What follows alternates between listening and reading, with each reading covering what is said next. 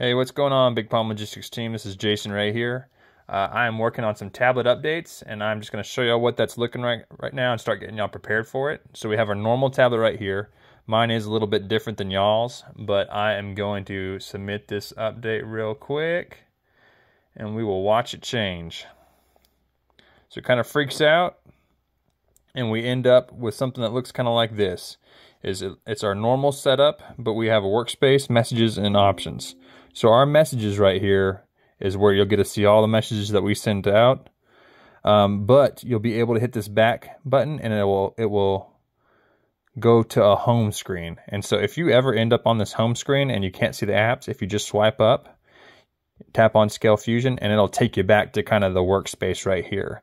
So as normal, we have Motive, we have our Toll Tagger, but one thing I like about this is, so if you're in Motive or Toll Tagger, sorry for the reflection, guys. That's the only way I could figure out how to record this. You can see me right there with my hat. Not weird at all. So we can now have multiple apps open at once. Oh, come on. It's being a little slow right now.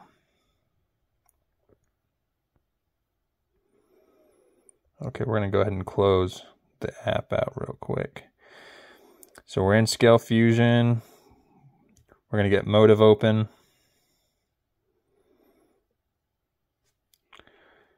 And then we can see all of our apps right there. So that way y'all can kind of go back and forth.